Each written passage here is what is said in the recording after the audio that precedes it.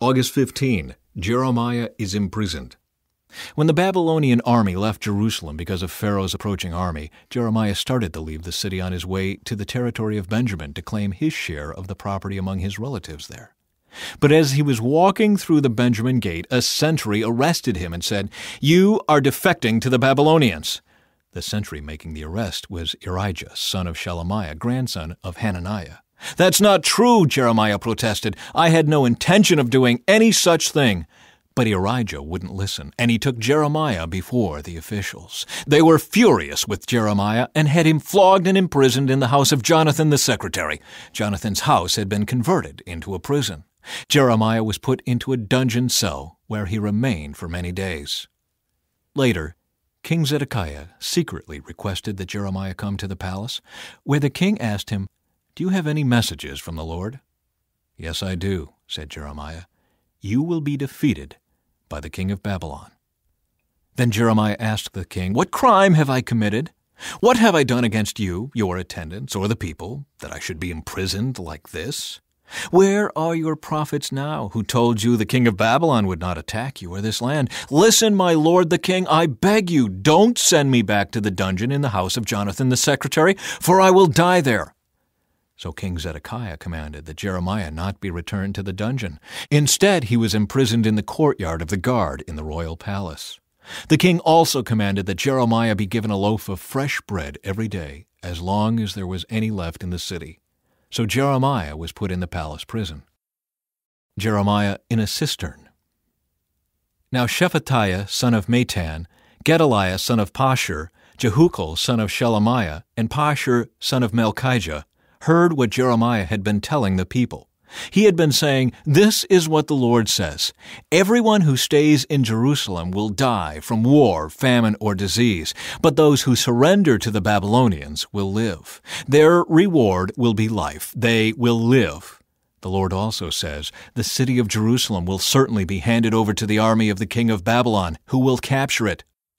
So these officials went to the king and said, "Sir, this man must die. That kind of talk will undermine the morale of the few fighting men we have left, as well as that of all the people. This man is a traitor." King Zedekiah agreed. "All right," he said, "do as you like. I can't stop you." So the officials took Jeremiah from his cell and lowered him by ropes into an empty cistern in the prison yard. It belonged to Malchijah, a member of the royal family. There was no water in the cistern, but there was a thick layer of mud at the bottom, and Jeremiah sank down into it. But Ebed-Melech the Ethiopian, an important court official, heard that Jeremiah was in the cistern. At that time the king was holding court at the Benjamin gate, so Ebed-Melech rushed from the palace to speak with him. "My lord the king," he said, "these men have done a very evil thing in putting Jeremiah the prophet into the cistern. He will soon die of hunger, for almost all the bread in the city is gone." So the king told Ebed-Melech, "Take 30 of my men with you and pull Jeremiah out of the cistern before he dies."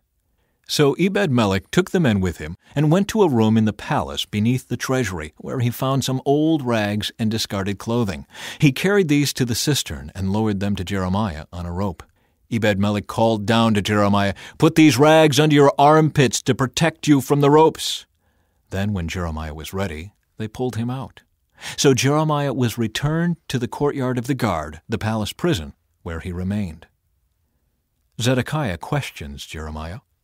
One day King Zedekiah sent for Jeremiah and had him brought to the third entrance of the Lord's temple. "I want to ask you something," the king said, "and don't try to hide the truth."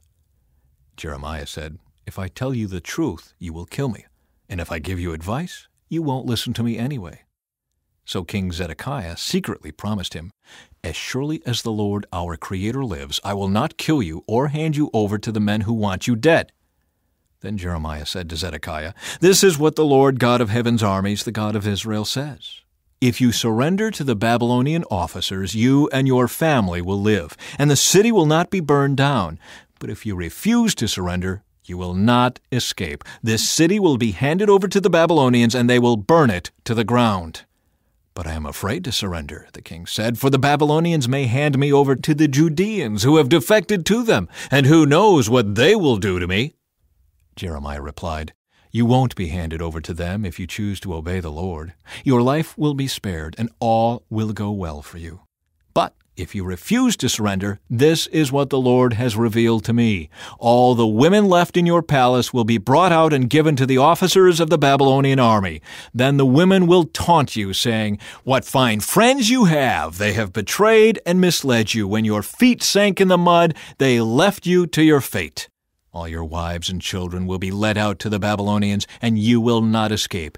You will be seized by the king of Babylon, and this city will be burned down." Then Zedekiah said to Jeremiah, "Don't tell anyone you told me this, or you will die. My officials may hear that I spoke to you, and they may say, 'Tell us what you and the king were talking about. If you don't tell us, we will kill you.' If this happens, just tell them you begged me not to send you back to Jonathan's dungeon for fear you would die there." Sure enough, it wasn't long before the king's officials came to Jeremiah and asked him why the king had called for him. But Jeremiah followed the king's instructions, and they left without finding out the truth. No one had overheard the conversation between Jeremiah and the king, and Jeremiah remained a prisoner in the courtyard of the guard until the day Jerusalem was captured. A vision of living beings. On July 31 of my 30th year, while I was with the Judean exiles beside the Kebar River in Babylon, the heavens were opened, and I saw visions of God. This happened during the 5th year of King Jehoiachin's captivity. The Lord gave this message to Ezekiel, son of Buzi, a priest, beside the Kebar River in the land of the Babylonians, and he felt the hand of the Lord take hold of him. As I looked, I saw a great storm coming from the north, driving before it a huge cloud that flashed with lightning and shone with brilliant light. There was fire inside the cloud, and in the middle of the fire glowed something like gleaming amber. From the center of the cloud came 4 living beings that looked human, except that each had 4 faces and 4 wings. Their legs were straight, and their feet had hooves like those of a calf, and shone like burnished bronze. Under each of their 4 wings I could see human hands. So each of the 4 beings had 4 faces and 4 wings. The wings of each living being touched the wings of the beings beside it. Each one moved straight forward in any direction without turning around. Each had a human face in the front, the face of a lion on the right side, the face of an ox on the left side, and the face of an eagle at the back. Each had 2 pairs of outstretched wings. One pair stretched out to touch the wings of the living beings on either side of it, and the other pair covered its body. They went in whatever direction the Spirit chose, and they moved straight forward in any direction without turning around. The living beings looked like bright coals of fire or brilliant torches, and lightning seemed to flash back and forth among them, and the living beings darted to and fro like flashes of lightning. As I looked at these beings, I saw 4 wheels touching the ground beside them, 1 wheel belonging to each. The wheels sparkled as if made of beryl. All 4 wheels looked alike and were made the same. Each wheel had a second wheel turning crosswise within it. The beings could move in any of the 4 directions they faced, without turning as they moved. The rims of the 4 wheels were tall and frightening, and they were covered with eyes all around. When the living beings moved, the wheels moved with them. When they flew upward, the wheels went up too. The spirit of the living beings was in the wheels, so wherever the Spirit went, the wheels and the living beings also went. When the beings moved, the wheels moved. When the beings stopped, the wheels stopped. When the beings flew upward, the wheels rose up, for the spirit of the living beings was in the wheels. Spread out above them was a surface like the sky, glittering like crystal. Beneath this surface, the wings of each living being stretched out to touch the other's wings, and each had 2 wings covering its body. As they flew, their wings sounded to me like waves crashing against the shore, or like the voice of the Almighty, or like the shouting of a mighty army. When they stopped, they let down their wings. As they stood with wings lowered, a voice spoke from beyond the crystal surface above them. Above this surface was something that looked like a throne made of blue lapis lazuli, and on this throne high above was a figure whose appearance resembled a man.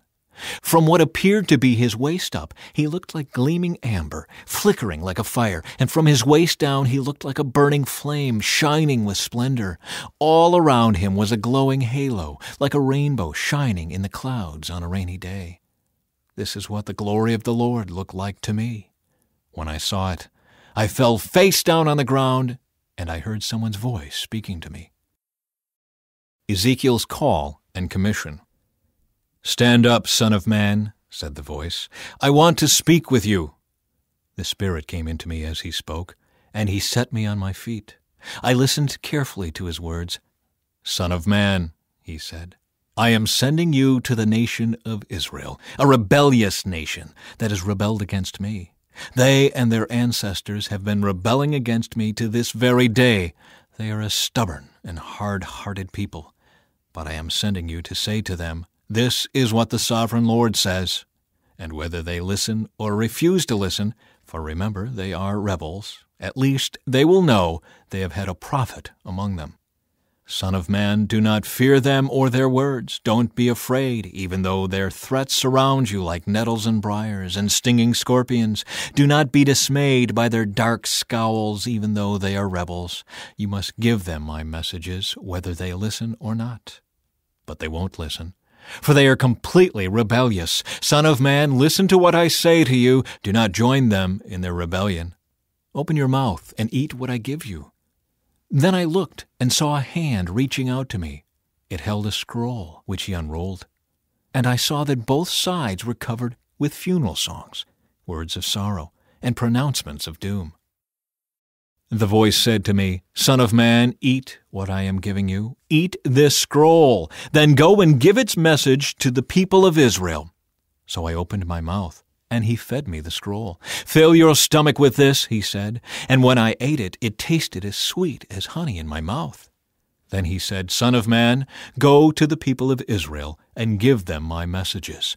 I am not sending you to a foreign people whose language you cannot understand. No, I am not sending you to people with strange and difficult speech. If I did, they would listen. But the people of Israel won't listen to you any more than they listen to me, for the whole lot of them are hard-hearted and stubborn. But look, I have made you as obstinate and hard-hearted as they are. I have made your forehead as hard as the hardest rock. So don't be afraid of them or fear their angry looks, even though they are rebels." Then he added, "Son of man, let all my words sink deep into your own heart first. Listen to them carefully for yourself. Then go to your people in exile and say to them, 'This is what the Sovereign Lord says.' Do this whether they listen to you or not." Then the Spirit lifted me up, and I heard a loud rumbling sound behind me. May the glory of the Lord be praised in his place. It was the sound of the wings of the living beings as they brushed against each other, and the rumbling of their wheels beneath them. The Spirit lifted me up and took me away. I went in bitterness and turmoil, but the Lord's hold on me was strong. Then I came to the colony of Judean exiles in Tel Abib beside the Kebar River. I was overwhelmed and sat among them for 7 days.